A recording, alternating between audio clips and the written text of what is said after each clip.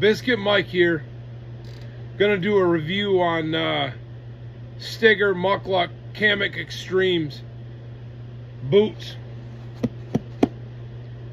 Steger makes other mukluks that are what they call normal, like just your everyday average mukluks, which are probably good boots.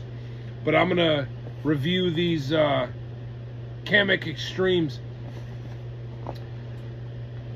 I'm reviewing them in March because I wanted to go through a whole winter of using them, which I have done so, and I feel qualified to review these now. These are legit boots, and I'm going to explain to you some of the good and the bad about these boots. So let's start with the good. They're tall. They come up to mid shin, right about right here. I think this material is Cordura, mossy oak, and then the lowers are moose hide, rubberized moose hide. I don't know what they do. They put some moose hide together and make a boot out of it, and then dip it in rubber. Don't know the magic behind it. But what I do know is that when I was buying these, some of the questions that I was reading online, some of the concerns were that it wasn't a completely waterproof boot. And I don't think it is a waterproof boot, but however, I will say that there was no situation that I was in with this boot that made water infiltrate the boot. I was in slush, I was in moisture, I was in dry powder, I was in cold, I was in warm. I was in a lot of different situations with this boot. Never once did this boot allow water to infiltrate. Now, I didn't drive it down a creek. You know, I wasn't in straight up water, so that may be a factor. Like if you want a boot you can walk through water, this probably ain't your boot. Now, the boot came with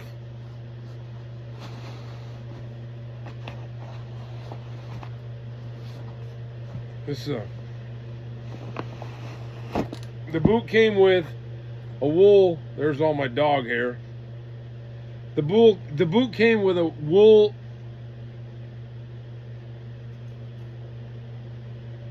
insert. Inside of the insert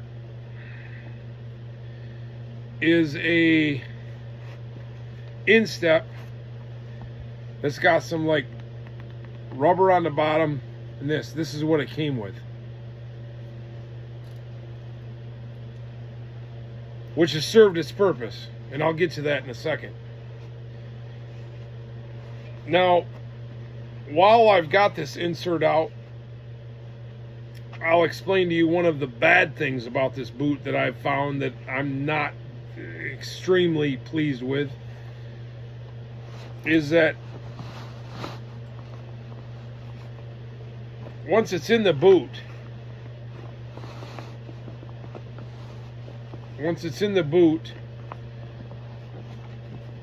it's damn hard to get these boots on. Now, I've just got over it over the last winter. I'm over it.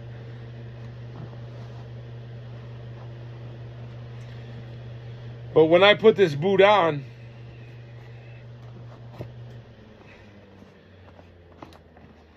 because that insert is about half the distance of this gaiter, I guess I'd call it, you're pulling it on and you're reaching way down there in that boot to grab that wool to get it over your foot. It's a little precarious. Whatever. Not a big deal. Not a big deal for what you get. Because once you get it on and once it's on, it's good. It's a very warm boot. And it's just like what you read on other reviews. Very light. This is a light boot. Feels like you're barefoot out in the snow. Now, it's got a draw cord up here at the top, at the calf. You can draw it tight. Keep that snow out. Again, it's a very tall boot. Then you have straps on the side here around the shin as a double extra layer of protection against snow getting into your boot. And then you have a strap around the ankle, which is awesome, but I've never used it, so I can't really say how awesome it is. I've never done it. I've never used it. The boot has stayed dry.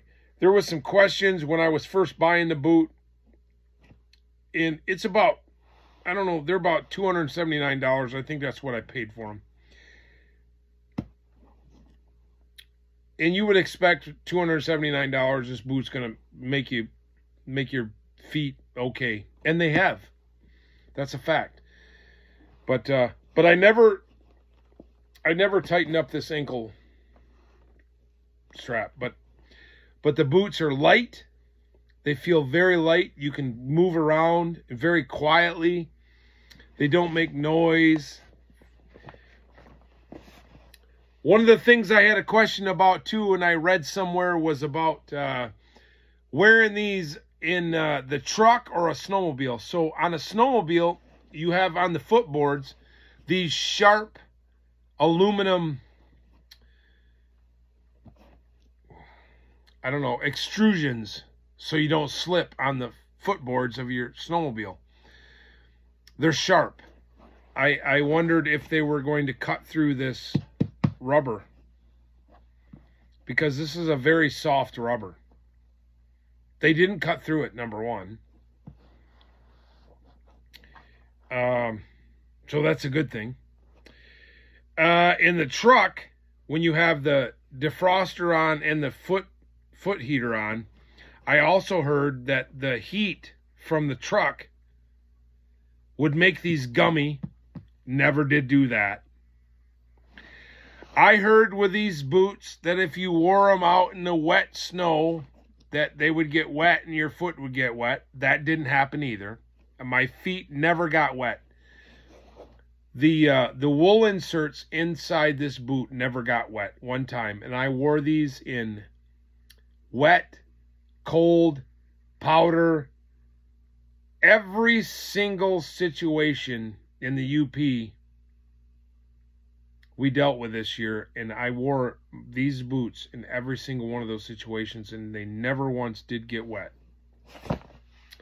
I bought an extra set of wool inserts and wool insteps. You can see I've never even opened these up. These are supposed to make the boots like twice as warm because they're wool insteps.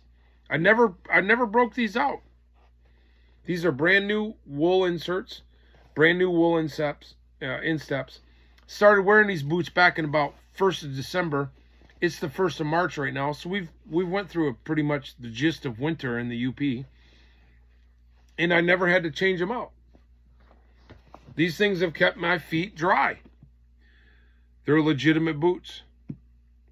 Made in Ely, Minnesota, up by the Boundary Waters. I've been to Ely, Minnesota. It's a cold, hellish son of a bitch. I was there back in 2013, the winter of 2013 and 14, and if you look back in those days, 2013, 2014, in Ely, Minnesota, it was horrible. Horrible. I wish I would have had these boots, because these are really super warm boots. I have nothing bad to say about them. They've done me well. I would buy another set. I was so worried about buying a set because these were my first real boots that I ever bought in my life that were over, $100. $279, I think, without taxes and shipping, it was almost $300. These are almost $300 boots, but they're still here. I wore them all winter. I'm pleased with them. They're lightweight. They do keep your feet dry. They do keep your feet warm. They're super high. They have lots of straps to tighten up and to encapsulate your leg, your bottom part of your leg, to keep the snow out of your leg if you're trapping or you're snowmobiling or you're out in the snow.